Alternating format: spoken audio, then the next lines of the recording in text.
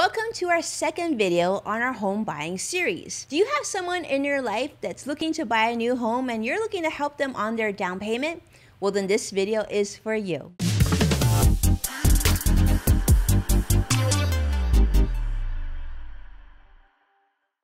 Perhaps you're considering different options, helping out by being a co-owner on a mortgage loan, setting up a loan yourself, or even gifting cash or stock or other investments as a down payment assistance. Hi, I'm Winnie Sun, a longtime financial advisor, managing director of Sun Group Wealth Partners, Forbes Personal Finance contributor, and CNBC Council member. Today's video, we're going to focus on one of the most important money decisions that most people have to make, and that is on purchasing a new home. There are several options to consider when you're looking to help others to fund a down payment on a new home. So today we're going to break down some of the most common options. Gifting. Gifting money to family or friends can help with their future education or home down payment, as well as being a smart estate and tax planning move. For wealthier Americans, giving away cash now can actually help you reduce or even avoid future estate taxes when you're no longer here. Currently, you're able to gift $15,000 per person during the year without even having to file a gift tax return. Now, if you're married, your spouse can also give $15,000 to the same person, which would increase the annual tax-free gift up to $30,000. You're able to do this year after year without worrying about paying any gift tax unless the total of your non-exempt gifts over the years exceeds the lifetime limit, which is currently at $11.7 million for 2021. But as always, I recommend that you consult with your tax accountant or CPA for all tax-related decisions. Currently, an individual is able to transfer a total amount of $11.7 million at death or during their lifetime free from federal gift and estate taxes. So together, a married couple is able to transfer $23.4 million. Not ready to do this yet?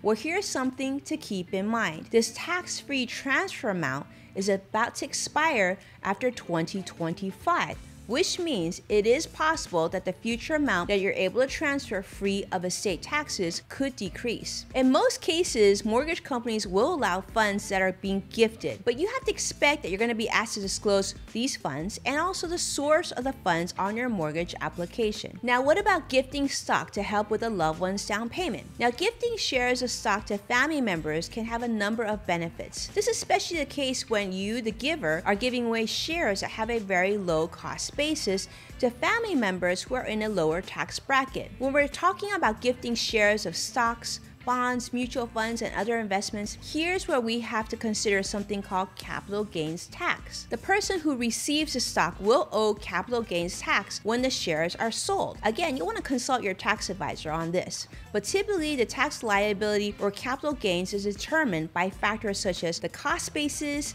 and how long the receiver of the stock has held the gifted stock. Now, gifting stock to family members could have several benefits depending on your circumstances. Gifting appreciated stock to a family member instead of simply giving cash can be a win-win for both parties. It allows the giver of the stock to avoid potential long-term capital gains tax that would be owed on that position, and if the receiving member of the stock is in a lower tax bracket and needs to access those funds, they could potentially be able to sell that stock at a lower tax liability. This can be a great strategy if you have parents at a higher tax bracket gifting to an adult child who is in a lower tax bracket. Now, the reverse can also be true. And if you have shares that have greatly appreciated and the person with lower income sells some or all the shares, they could potentially pay no capital gains tax if their income is below a certain threshold. Now, keep in mind also that currently, in order to qualify for the long-term capital gains, stocks need to be held for at least a year. As a side note though, if the person you're considering gifting stock to is a current or future college student or is a student's parent, then keep in mind that the gift could potentially reduce the student's eligibility for need-based aid. This is very important when you're filling out the FAFSA form. This loss of financial aid can often negate some or even all the tax benefits that we spoke about. Additionally, using a trust as a way to gift stock to family members can also be an option for those looking to give. Lastly, let's talk about setting a loan for the down payment. Someone you know is looking to buy a home and they haven't haven't saved up enough for that down payment and you want to help, the loan could be an option. You can set up a direct loan or even more than one loan toward down payment assistance, and this can be mutually beneficial if set up correctly. I'd recommend speaking to your accountant or CPA about this matter. You'll want to make sure to craft the contract and terms carefully in order to avoid future IRS scrutiny